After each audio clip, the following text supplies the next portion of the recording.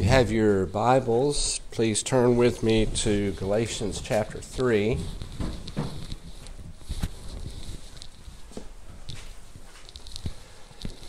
And we're looking at part 2 of this two-part passage, or two-sermon passage. So Galatians 3, and I'm going to read the entire passage again, verses 15 to 22.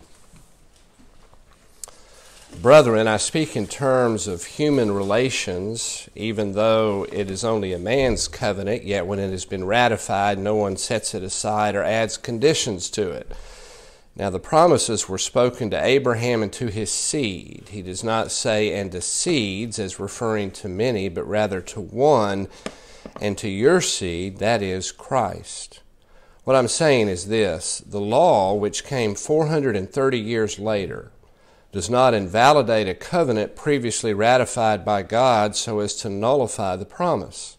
For if the inheritance is based on law, it's no longer based on a promise, but God has granted it to Abraham by means of a promise. Why the law then? It was added because of transgressions, having been ordained through angels by the agency of a mediator until the seed would come to whom the promise had been made. Now, a mediator is not for one party only, whereas God is only one. Is the law then contrary to the promises of God? May it never be. For if a law had been given which was able to impart life, then righteousness would indeed have been based on law. But the Scripture has shut up everyone under sin, so that the promise by faith in Jesus Christ might be given to those who believe. Amen. Will you join me in prayer? He awakens me morning by morning. He awakens my ear to listen like one being taught. The Lord God has opened my ear, and I was not disobedient, nor did I turn back. Amen. Well, in part 1, last week, we focused on the first few verses 15 to 18, where Paul there was basically showing us that even though the law in Moses came 430 years after Abraham, after he'd given Abraham the promise was how we can be right with God, how we could enter into fellowship with God and inherit eternal life. He had given that promise to Abraham, and it came by believing. But now, 430 years later, you have Moses and the law, and the false teachers, the Judaizers, were teaching the Galatians that when that happened, God's plan of salvation changed. That at that point in biblical history, it was no longer about believing, but it was about now keeping the law. So in those first few verses, Paul argues against that.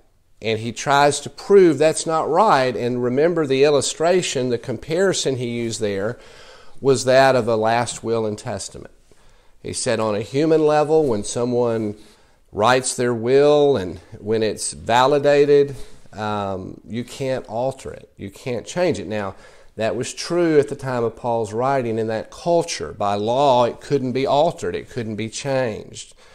And Paul's point in the first few verses was, if that's true on the human level, how much more would that be true on the divine level? In other words, if God gave a promise saying it's done this way back here, He's not going to come along 430 years later and say, well, I'm changing my mind. Here's a different way to approach me, a different way to inherit eternal life and salvation. That was his point in those first few verses. So I left you last week just really eager to come back and find out the answer this week to the question, why then the law? Okay, if God didn't give Moses and the law 430 years later, in order to change his way of salvation, as the Judaizers were teaching, then why did he give it? What was the purpose of the law? And that's what we're going to answer, what Paul's going to answer for us today. Look at verses 19 and 20. Paul asked the question, why then the law? And he says it was added because of transgressions. having been ordained through angels by the agency of a mediator, until the seed should come to whom the promise had been made. Now, a mediator is not for one party only, whereas God is only one. Okay, you can almost hear the Judaizers saying at this point, okay, Paul, you're starting to push the limits here. If it's through faith alone, you're saying, that we're saved, that people are saved, that people become beneficiaries of the promise God made to Abraham, then what was the point of the law?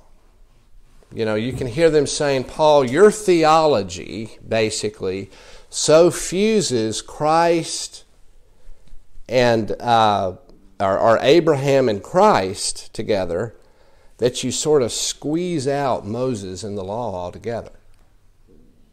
See, that's what they would say, that Paul, your theology, there's no room for the law and Moses and the covenant at Mount Sinai. And they would say that's blasphemous. So that's what Paul's anticipating in our passage. And he's going to answer those accusations. He says, notice what he says in verse 19. The law was added, why? Because of transgressions, he says. Okay, transgressions translates the word parabasis, which simply means stepping over the boundary. Stepping over the boundary. In other words, the purpose of the law was to show man his sinfulness. To show man how he steps over God's boundaries, his sinfulness. It's like looking in a mirror, Paul says. You look in a mirror and your own sinfulness is reflected back to you. Or as we look at God's law, our sinfulness is reflected back to us. Like looking in that mirror and seeing what's wrong, so to speak. It shows us our inability to please God in our own efforts. It shows us our need for mercy, our need for grace. The law was added in the scheme of biblical history in order to show us the depth of our sin and the comprehensiveness of it. And the fact that we cannot please God in our own effort, to make us desperate, right? To bring us to a place where we're aware of that. We're conscientious of our need for a Savior. You remember back in chapter 1 of this book, when we first started the study, the opening verses there, Paul says, grace to you and peace from God our Father and the Lord Jesus Christ. And then verse 4, who gave himself for our sins so that he might rescue us. You know, the gospel is first and foremost, it's a message of rescue. And until a person sees a need to be rescued, you know, people have different responses to the gospel, different responses to Christ. But if they don't feel desperate, if they don't feel a need of rescue, they're not going to come to him in a saving way. That's what the law was designed to do, to show us how desperate we are and our need, and so that we would come to Christ. Now, the law also shows us exactly how we sin against God. It puts bones to it, so to speak. Man knew he was a sinner before the law. But when the law came, now he knows exactly how he sins against God. The Bible, you know, the law says, you shall not steal. You shall not covet. You shall not do all these things. So it was given to show us exactly how we sinned against God, as well as the depth of our sin. Look down at verse 24, back in chapter 3. 3:24, therefore the law has become our tutor to lead us to Christ, so that we may be justified by faith. See, there's the purpose of the law. It was never given to save us. It was given to show us how we fail, in order that we would turn to Jesus Christ and be saved. Alan Scholes, in an article he wrote, put it, I think, very clearly when he said this: when I get up in the morning, The mirror shows me what's wrong. My hair's a mess. There's stubble on my face. However, I don't take the mirror down from the wall and try to use its edge to shave my beard. Likewise, God's law itself has no power to make me righteous. It merely shows me what is wrong, so I may depend on the grace of Christ and the power of the Holy Spirit to change me. I think that's well put. God's law was never intended to be a means where we could be saved. Okay, that's what the Judaizers taught. No, the purpose of the law was to show us, like a mirror, what's wrong, to make us hopeless, and like a tutor, then to lead us to Jesus Christ where we can find salvation. Andrew Jukes said it like this: Satan would have us to prove ourselves holy by the law, which God gave to prove us sinners. You know, we still struggle with that even as Christians, though, don't we, today, as recovering Pharisees. One of the reasons that we're drawn to the law, not for the right reasons or for the right use of the law, but we love to be able to compare ourselves with ourselves.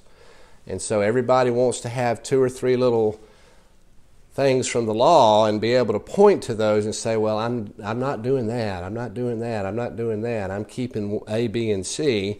We all have our short list, and then we tend to justify ourselves or feel good about ourselves. So we can still be tempted to misuse the law even as believers. An old preacher once said this: we can't really appreciate grace until we've spent some time in law school. That's true, right? You know, it made me think of the words of Jesus: the one who's forgiven much, what? Loves much. You know, until I felt some of the weight and the depth of where I've been or my sin, grace means a lot more. And it comes out in how we interact with other people, how we treat other people. Now, the rest of verses 19 and 20 are a bit difficult, but let me see if I can take a stab at it. Paul is showing us the inferiority of the law to the gospel as a means of salvation. Okay? He says the law was ordained through angels by the agency of a mediator until the seed should come to whom the promise was made. Now, a mediator is not for one party only, whereas God is only one. Paul is comparing the way that the law was given with the way the promise to Abraham was given, in order to show us the inferiority of the law. The law came through angels, he says, by the agency of a mediator, which is obviously a reference to Moses. The law came from God through angels to Moses and finally to the people. But when God spoke the gospel, when God gave Abraham the promise, he did it direct. And that's probably the meaning of the phrase, God is one, in verse 20. I think we can sum up Paul's point here with the words of Bishop Stephen Neal, and he said this: the promise came to Abraham firsthand from God. The law comes to the people third hand.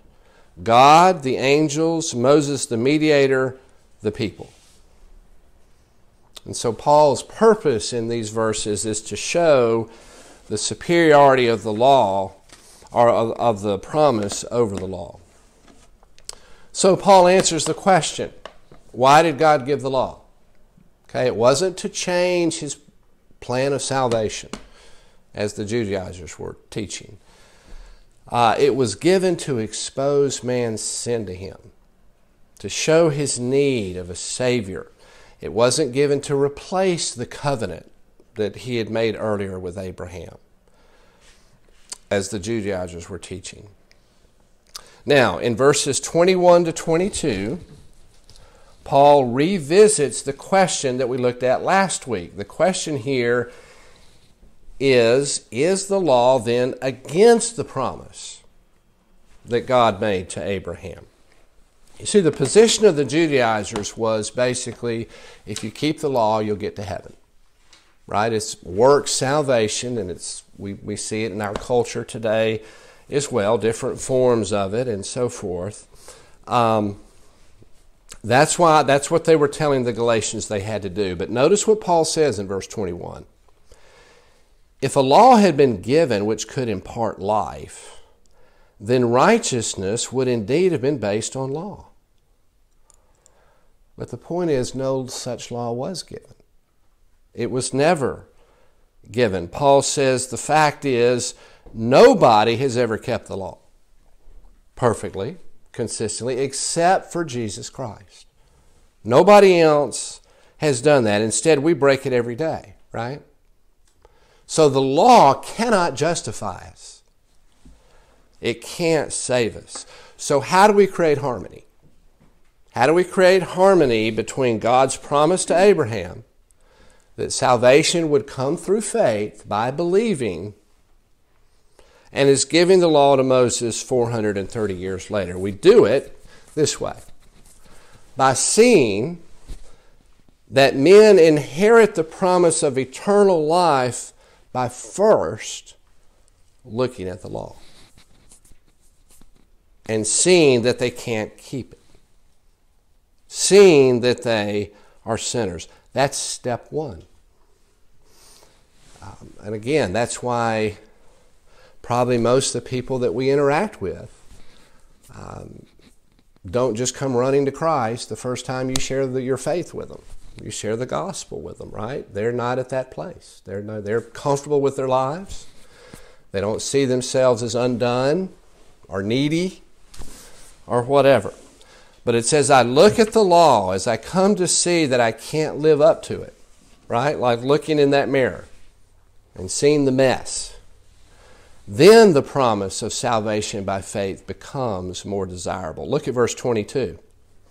But the Scripture has shut up all men under sin, that the promise by faith in Jesus Christ might be given to those who believe. See, as I look at God's law, another way of saying that is I look at Scripture. As I read the Bible, it's like it holds us in prison because of our sinfulness. It's like looking in a mirror that reflects back to us what we're really like. See, and we're in a form of bondage because no matter how hard we try, we cannot live up to God's standard consistently. We're talking about that in our little men's time in the book that we're going through now. We can't live up to God's holy standard consistently. The Scripture, Paul says in verse 22, shuts up all men under sin. And it's the result of being in that predicament. Not just being in that predicament, everybody's in that predicament, but being cognizant of it. That's the difference, right? Being aware of it. That then, you hope, someone begins to reevaluate. Reevaluate their approach to God. Reevaluate their approach to heaven. We realize we have no righteousness of our own because we've just looked at God's law. We've seen that we're big sinners. We realize we're under bondage, that the Scripture shuts us up by proving that we're sinners and guilty before God. So what do? Well, we look for an alternative. We begin to look for another way. We realize that God made a promise to Abraham years ago that through his seed, right, singular, all the families of the earth would be blessed. The blessing of God, salvation, eternal life, forgiveness of our sins comes through the seed, singular, Jesus Christ, not through keeping the law. It's received by faith. It's given to all those who believe. Luther said it like this: the principal point of the law is not to make men better, but worse. That is to say, it shows them their sin, that by the knowledge of it they may be humbled, terrified, bruised and broken, and by this means may be driven to seek grace and so come to that blessed seed. Amen? Have you come to that seed this morning? Let's pray together. As our hearts are bowed, have you been humbled? Have you been terrified? Have you been bruised? Have you been broken over your sin? And if you have, the great word today is that God loves you. He's accomplished His purpose in your life. And through the seed, through Christ, coming to Him, the one who came to earth, the one who lived a perfect life in your place, offers you the forgiveness of your sins. He offers you the gift of eternal life. You can come to Him. You can start that journey right now simply by praying these words. Lord Jesus, I am a sinner. I have not kept your word, your standard, your law. But thank you that you love me. Thank you that you died on the cross for me. Come into my heart right now. Give me the gift of eternal life. And from this moment on, make me the kind of person that you want me to be. Amen.